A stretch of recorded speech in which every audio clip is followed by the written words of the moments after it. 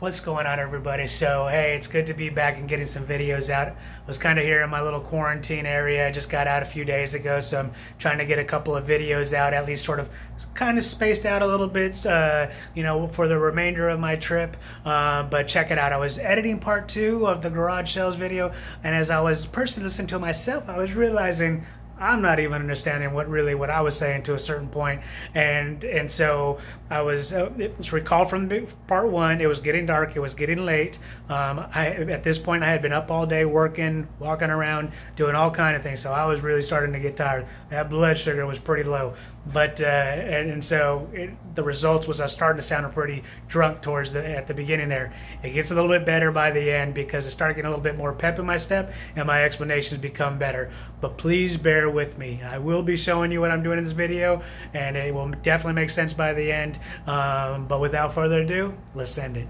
All right, so I got the 5 main support mechanisms for the shelves, at least the part that's going to be connected to the wall. And let me show you, get up a little closer here. Let me show you kind of what I was doing. So basically what I would do for every single one is I would go ahead and drill through, lower the board, then go ahead and go with the drill all the way into the wall just to make sure that I got deep for the pre-drilling the hole for the lag bolts. And then after that, once I had, let me go ahead and go back to wide now. Once I had it basically set up on the left and the right side, I would go ahead and drill them in just slightly and go ahead and make the holes for each bolt on that particular level. Let it either lower or raise it so I had access to the wall, and then go ahead and drill the either further into the studs for the lag bolts. And then I'd go ahead and put it up as you saw. I would put the lag bolt in and then put in every single one. Now for my impact wrench, it was doing pretty good, but I only got a 2AU battery, and actually I'm pretty surprised that it didn't die on me, because I was driving the lag bolts into about halfway before I decided to go ahead. It was just easier to do it with hand. But yeah, now, so what I'm going to do on the next step is I already have basically one set up. So, and every one is level. You're seeing me multiple times checking to make sure my measurements are good, because I do not trust myself when it comes to measurements. I don't take measurements often. And you saw even at the very beginning, my measurements were off, because the goal is to fit basically a container this size, and I had 14 inches, but as soon as you added the 14 inches along with the 1 3/8, I didn't have enough, plus along with the plywood, then I didn't have enough space when I did 14 inches. So I went to 15 inches, a little bit lower now, but I still think I'll have plenty of space to go ahead and fit lots of things in underneath there. So yeah, so now the next step, what I'm going to do is, like I'm mentioning, I'm going to go ahead and take the ones that don't have the shelves part already installed to them. I'm going to go ahead and put the one that goes to the center. I'm going to put it to the center, draw the line, so at least that's accounting for very minimal variability along the floor, because I'm only going to go 2 feet out. And then I'll do that on the center and on the side, draw the lines, and then I'll go ahead and here's probably better for me to come in here. Then I'll go ahead and once I basically create the lines all the way across, and you can see how I made a mistake here, even drilled in, I'll go ahead and then draw the line to where it's supposed to be, and then install those little shelf brackets that I'm making on part of these legs. All right, so time to send the next step. This took a lot of time, but with me leaving in the next few days, leaving tomorrow rather, I just got to get this done for my family. So here in 2 days, when this thing is fully cured, they can go ahead and just start bringing everything in and have some shelves to go ahead and start putting things on. So you know what? I may get minimal sleep tonight, but it's just things you got to do. All right, let's get to the next step.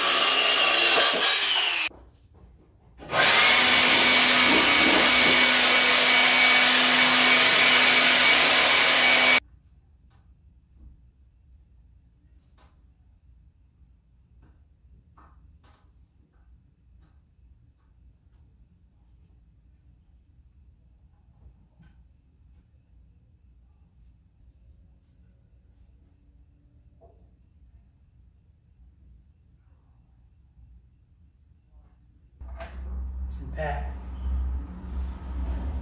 And then it's the father. It's his garage. Oh.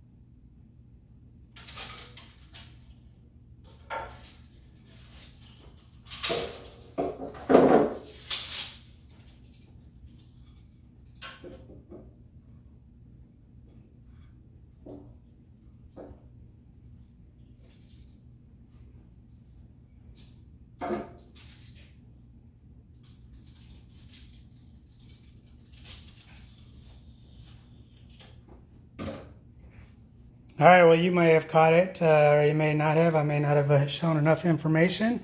But basically, I am supposed to have 24 inches from within here to the wall. So, and right now I am exactly this length too long. I was originally thinking that I was only going to take off for one, but I forgot I was going to add this part onto it. So I need to go ahead and remove that now. So that kind of sucks because it's 9 at night and I would really like to get finished with this and get done. But hey, you gotta get, like I said, things keep getting in your way, including yourself, and you just gotta keep with it until you're done. So let's go ahead and just make that last cut, do the pocket holes on the 15 freaking extensions or supports, cross members, and then let's finish it. All right, let's do it.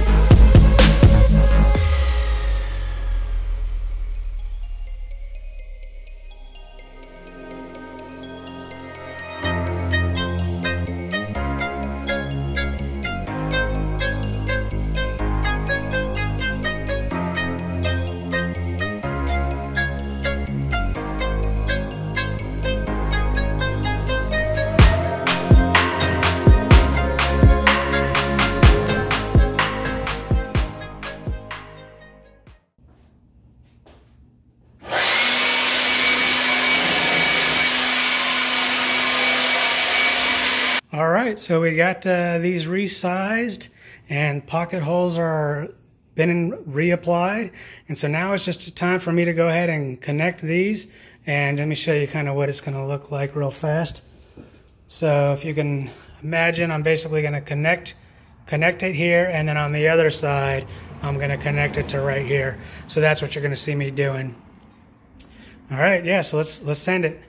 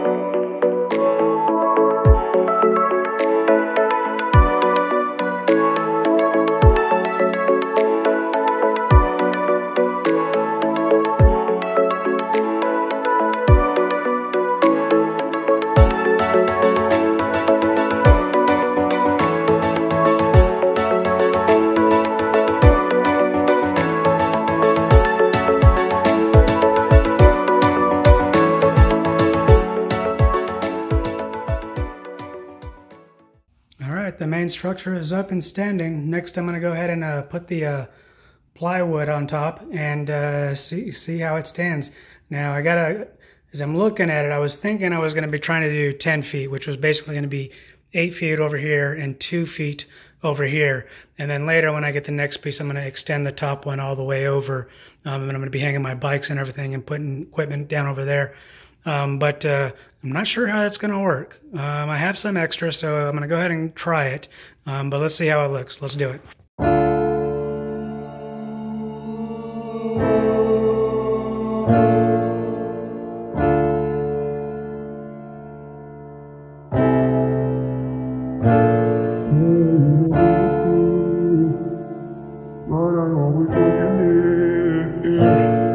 Left with you, the feelings going through. It's always you, it's always you, it's always you,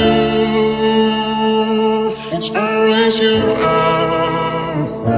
it's always you, it's always you, it's always you. I keep falling for you.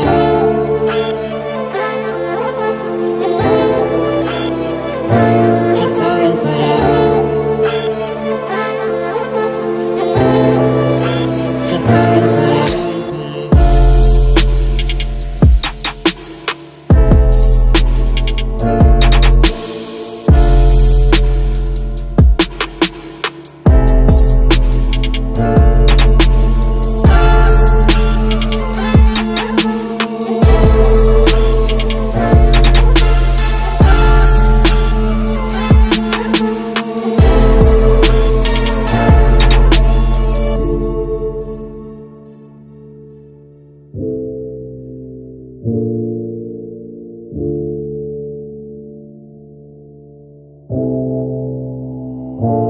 Why do I keep feeling this pain? It's like I'm going for insane. It's nothing left to say. It is time, let it be. Away from me, away from me. It's always you. It's always you. It's always you. It's always you. It's always you. Keep falling for you.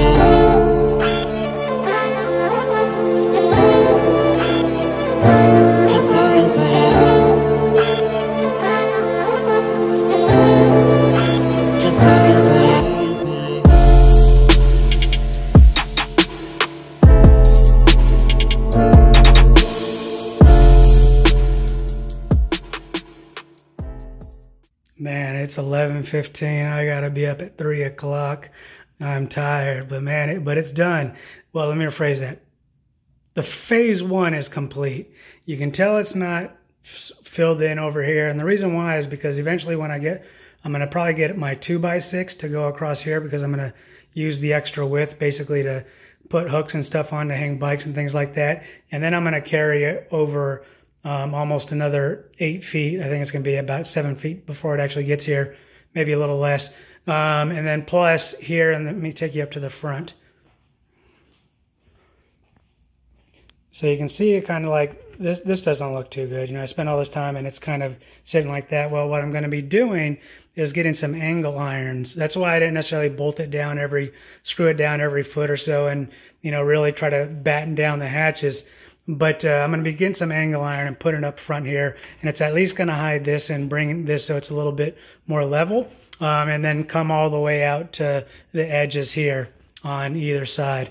So yeah, that's going to be a wrap for phase one of the shelves. So I hope you enjoyed this video. I hope my family enjoys being able to get some of the things out of the living room and getting them in here while I'm away for the next few weeks. And I'll see you on the next one. Thank you.